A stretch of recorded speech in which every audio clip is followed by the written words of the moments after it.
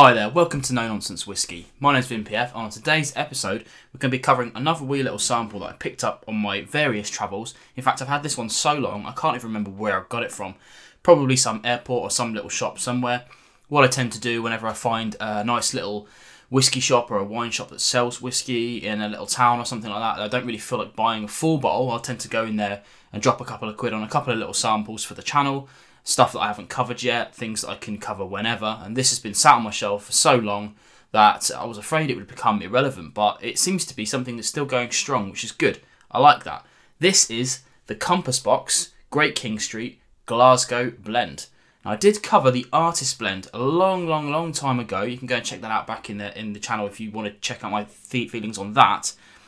But although these are under the same sort of moniker, the Great King Street, very different beasts, although you'll see the similarities that come with them. It's probably because of the vast amount of Camembridge that's in these that they've kind of made them the same bracket almost. What we've got here is a blend from Compass Box, 43%, natural coloured, non-chill filtered, 35 quid for a 70 centilitre bottle. Now, when this first came out, years and years ago, I remember seeing it at a festival, and I remember being perplexed about how they could produce such a good blended whiskey. At the time, it was about 25 quid. Now, that's because it was a half-litre bottle back then. You can still get those half-litre bottles, especially for this one, I think. Maybe the other ones have sold out a little bit. But yeah, if you're looking around, you can still find those half-litres. If you're not sure about trying something like this yet, then go and check out one of the half-litres for 25 quid, which is an absolute bargain, I think. You can think of it like a kind of boutique whiskey kind of thing. You know, they're selling half-litres for quite a lot of money sometimes, but they're always good value, typically. Now, the best thing I like about covering Compass Box, and I really should do more of them, is that they're complete transparency, maybe apart from the different ages that they have on their website. For instance, I'll chuck this up on the screen, I imagine, but here we can see the exact percentages that are going into this of all the different barrels, casks, whatever. They might be blended, they might be batched, there might be all this kind of stuff, but you can see it on there. And they don't tell us the ages that are on there for these ones, but I think we can forgive them for that. So I'll do a quick run through about what's in this versus the artist blend, and we'll see where we're at with it. So this one has 35% Camembridge grain in it, and that used to be in a first fill ex-bourbon barrel. Then there was 34% Abelard in there, that's a sherry butt. Then 18% Lafroig, that's a refill ex-bourbon barrel. 10% Clynelish, first fill bourbon. Pretty good stuff going in there straight away. And then they have this Highland blend at the bottom. It's 3% Highland blend, which has got Clynelish, Tin Inch in it, and Dalyuen, which has been finished for 2 years in French oak hybrid barrel. Ooh. Now, if you compare that to the artist blend, instead of 35% Camembridge, it's got 46% Camembridge in it. And then it's up to 30% Clynelish, and then 10% or 16%, something like that, Highland blend, and then finally 8% Linkwood. Those percentages are a bit weird. I can't remember them exactly because they're point something, but I rounded them up because why not? I think that's probably about right.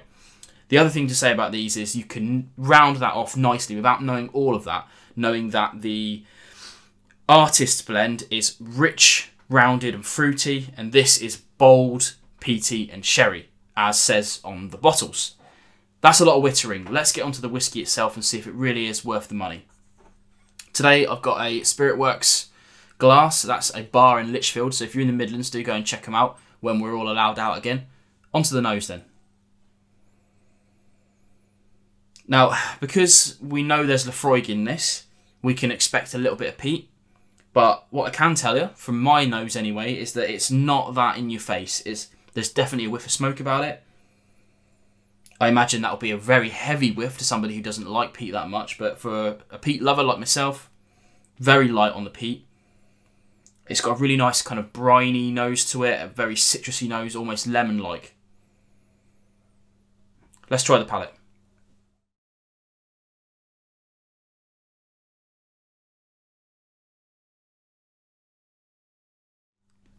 Now, using a word that they've put on here, bold. It's way more bold than I think it's any right to be fair. It's super bold. It's making me salivate just drinking it. Starts out nice and sweet, Then the spiciness kicks in, and it just keeps going and going and going. Then the peat comes in. It's not as medicinal as I thought it is, but it is kind of ashy on the back end. The finish is kind of medium. I wouldn't say it's any longer than that. It is definitely spicy and tingly, kind of cracked pepper kind of spices. But yeah, medium is as far as I'd want to go with that. Now, I'm a huge fan of this whiskey, to the point where I probably should have a bottle of it. It's just one of those things that keeps passing me by. I've got a lot of things to buy, so I don't tend to buy this on a regular, but I have had a bottle in the past, many years ago before I started the channel. Now I've just got a little wee sample for you, but it's one of those whiskies that I think everyone needs to try, this one and the other, you know, the artist blend as well, depending on whether you like peat or not.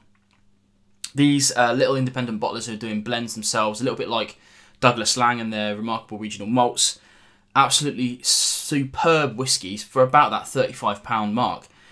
It's a no-age statement, sure, but when you're getting some real high quality whiskies in here, like for instance, like again, your Lafroig and the Klein Leash, you know, it's a superb thing. I mean, there's a lot of Camembridge in this, a lot of grain, but for my palate, I'm not picking out any of those really iconic grain, like especially youthful grain, like kind of acetone and kind of menthol notes and things like that. None of that's there. This has been blended to perfection. And to be honest with you, I think it's an absolute steal for 35 quid. Highly recommended by me. If you've been on the fence about a dram like this for a while, I think you should just go and get a bottle, to be honest. That's my opinion. You can sort of think of it like a boutique...